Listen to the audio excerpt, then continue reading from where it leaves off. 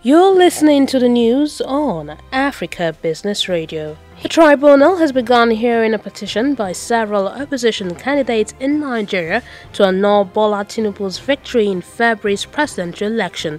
Peter Obi and Atiku Abubakar challenging Mr. Tinubu's victory on several grounds, including the fact that the Independent National Electoral Commission failed to upload the result on its website portal in real time.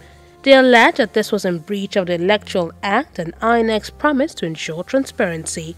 INEC is defending the case, saying the final results reflected the will of the electorate and delays in uploading the results were caused by technical glitches and a spike in traffic. That was the news at this time on Africa Business Radio. You can continue to listen live online at www.africabusinessradio.com or via a mobile app. I am Chukwunonso Modi and thank you for listening.